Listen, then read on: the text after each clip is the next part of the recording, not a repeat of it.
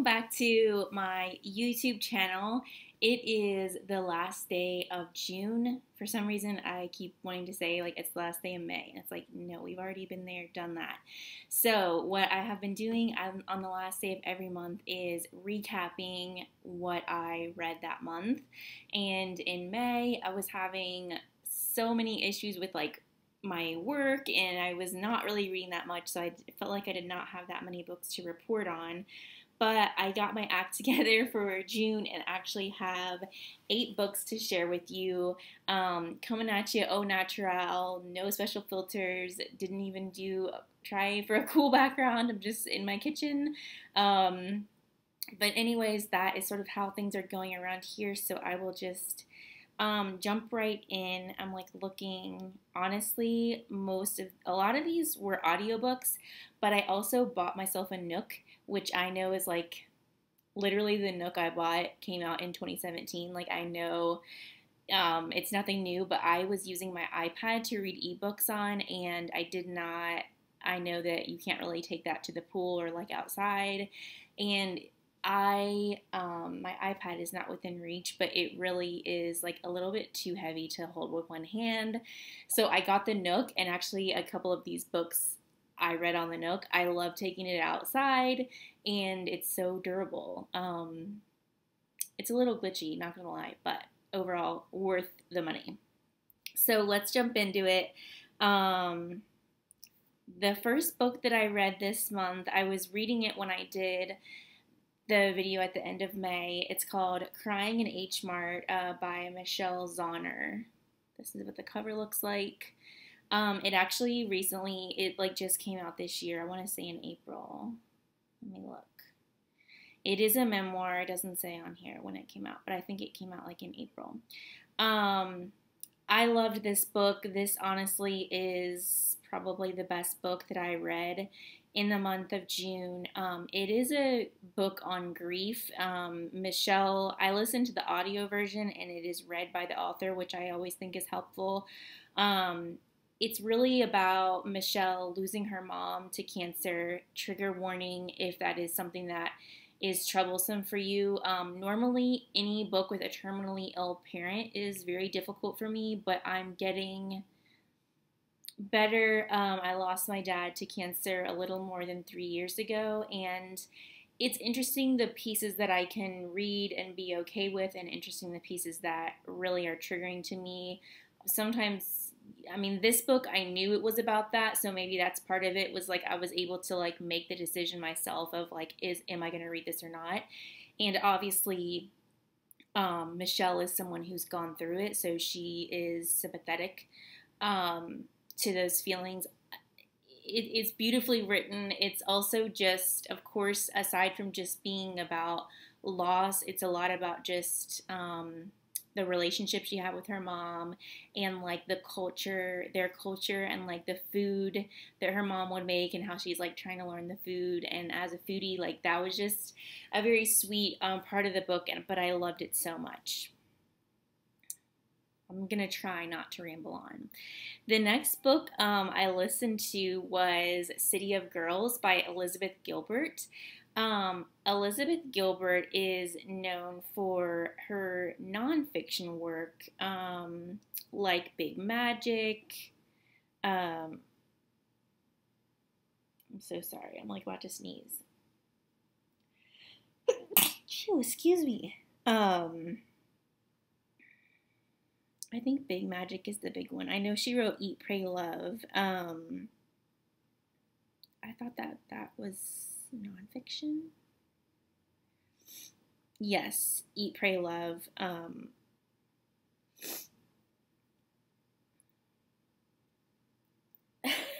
Sorry, this is so embarrassing. So she wrote City of Girls, gosh, I want to say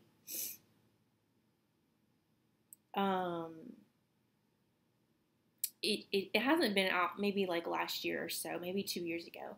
But it's about a like New York City showgirl looking back on her life, and it's like written as a letter to, I believe, her granddaughter.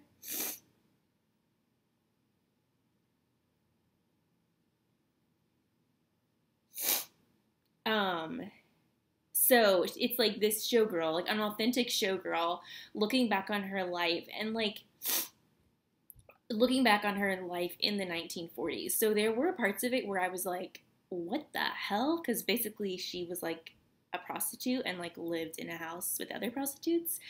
So a few parts of it I was like, what am I listening to? But overall, it was like, I don't want to say a cute story.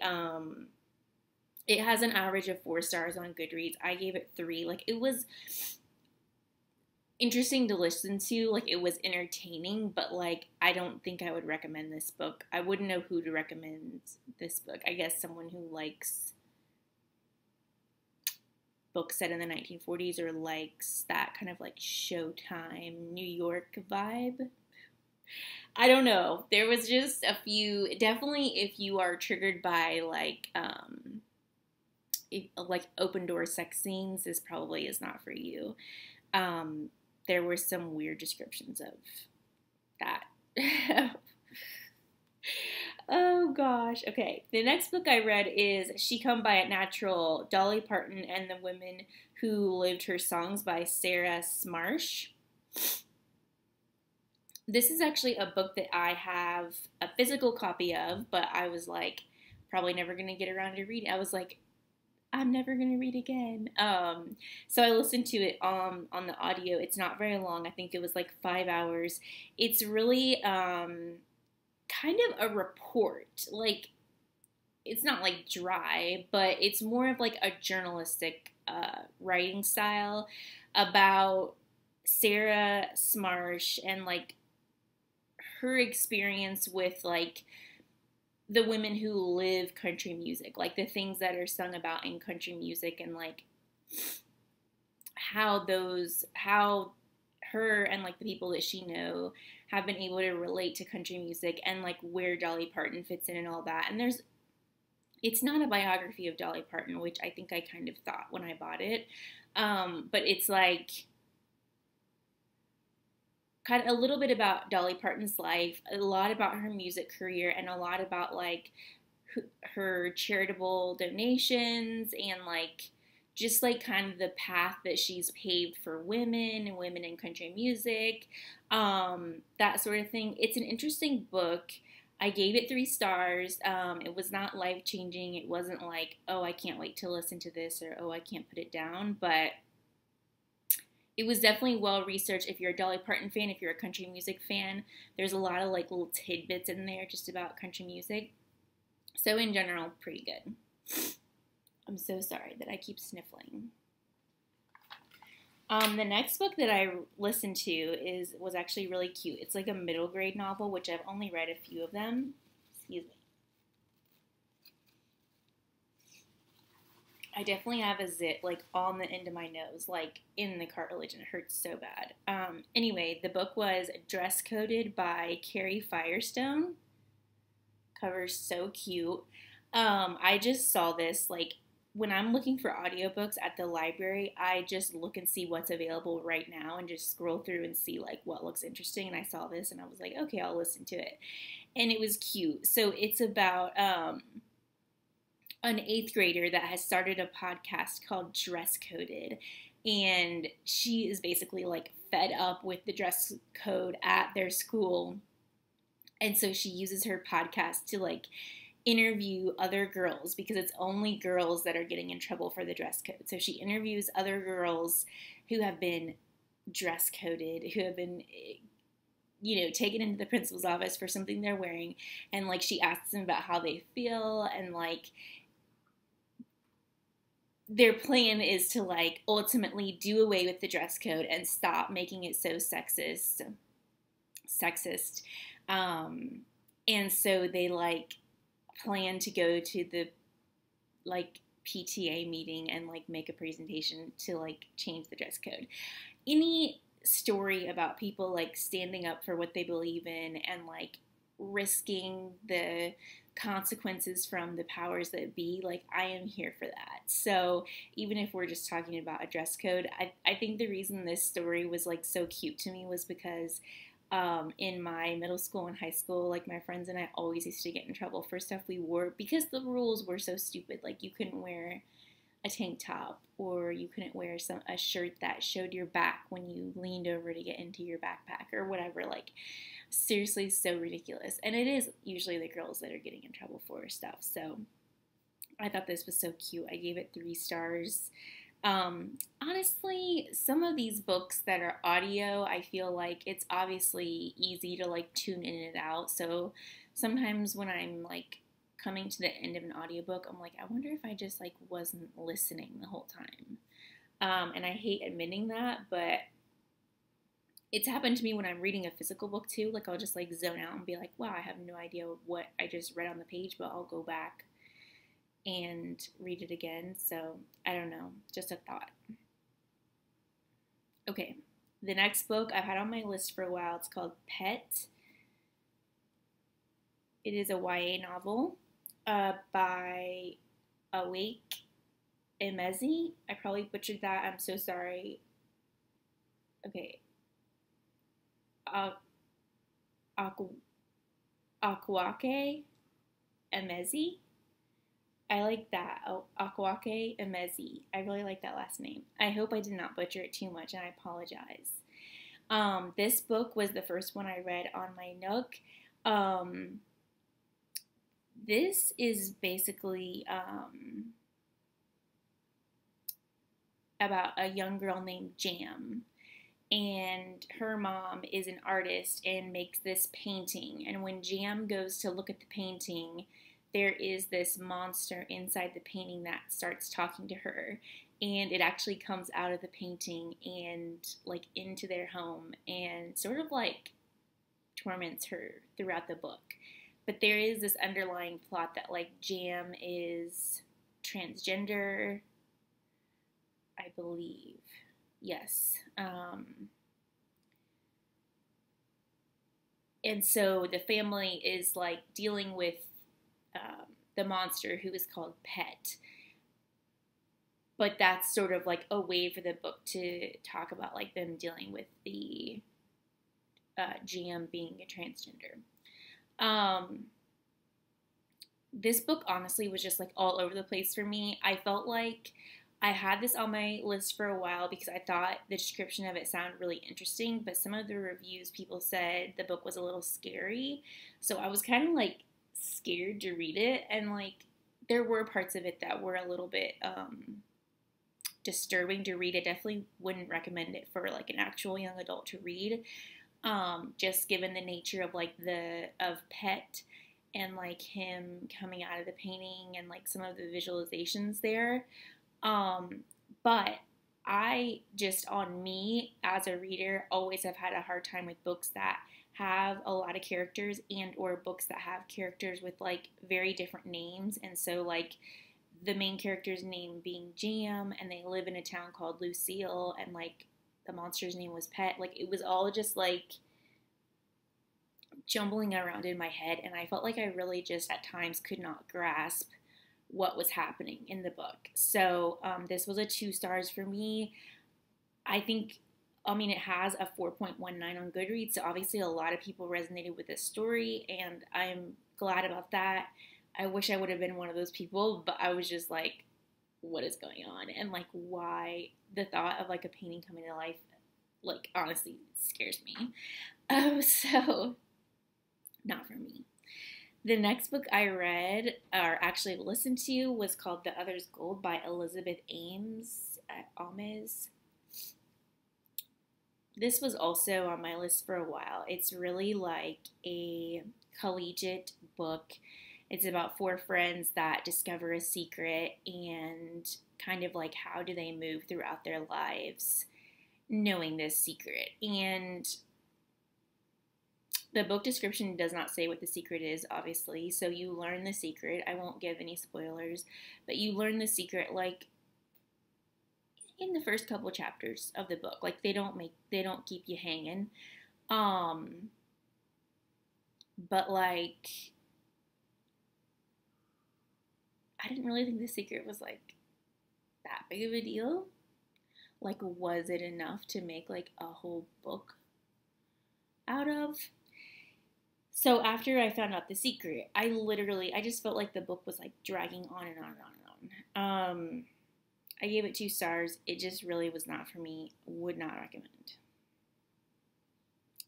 The next book was one I read on my Kindle, or my Nook, Untamed by Glennon Doyle. I know people pissed their pants over this book, okay? People were like freaking obsessed. I know it was like a bestseller, flying off the shelves, blah, blah, blah. First of all, I don't know if I've ever mentioned this here, but I have a really big, like, habit of not reading the description of books. I just, like, maybe I'll read, like, the first sentence, and, like, if it sells me in the first sentence, I'm like, okay, reading it, or okay, buying it, and then I read it, and I'm like, what the frick was this? Like, so first of all, this is a collection of short stories. It's not a memoir. It's not any sort of long pieces of prose. And fun fact about me, I don't like short stories. I don't like short essays. I don't like personal essays, really. I mean, and there's a few writers that I enjoy, but typically if it's a collection of short stories or a collection of essays, that's a big no from me, dog. And if I would have known that, I would not have read this book, because the essays, to me, some of them were one page, and also, yes, they were put into, like, sections of the book, but I just thought they were tossed in there willy-nilly, not making any sense why she put them in certain orders, when, like, parts of the essays, the order mattered in terms of, like, how she was referring to her marriage or how she was referring to her children, and, like, it just made it all kind of messy for me, so that pissed me off. And the second thing is, perhaps when she was writing this, a lot of this was, like, groundbreaking information, but, like, women standing up for themselves, women taking control over their own life, to me is not a groundbreaking idea. Like, we're there, and, like, thank you, Glennon, for, like, writing this down and inspiring a lot of women, but I just found it to be kind of, like, old news. I still gave it 3 stars because, like I said, I think it's awesome that people were, like, inspired by this book. And I am a fan of, like, these types. I am a fan of books that, like, put information in there to, like, validate people, and, like, if you needed, like, a push that you found in this book, like, that's awesome. And I know a lot of people did. There were, like, a few parts in there where I was like, okay, yeah, it's good, but like I said, there were parts I didn't appreciate, and I also there were a few essays in there that I felt like were very problematic. Just in terms of, like, her being a white woman and her speaking about race. I'm not going to go into it, but I don't think, as a white woman myself, I do not think we need to be preaching to people about race. I think we need to be the ones listening to Black women and Black men about their experiences, and we need to be learning from them, not writing our opinions in books and making a bunch of money off of it. So that's that on that. And finally, book number 8, Just Mercy by Bryan Stevenson. I know a lot of people watch this movie. I gave this 4 stars, so this and Crying in H Mart were the best books that I read this month, and I do feel like that is an accurate representation. This is a true story. I actually listened to the audio version of this, and it is read by the author, which was awesome. But it's really about how Bryan Stevenson founded the Equal Justice Initiative, which is a nonprofit law office in Alabama dedicated to defending the poor, incarcerated and wrongly condemned. But particularly the book talks about, like, the early days of the Justice Initiative and some of the specific cases. And it's just, like, obviously really heartbreaking stuff, incredibly heavy.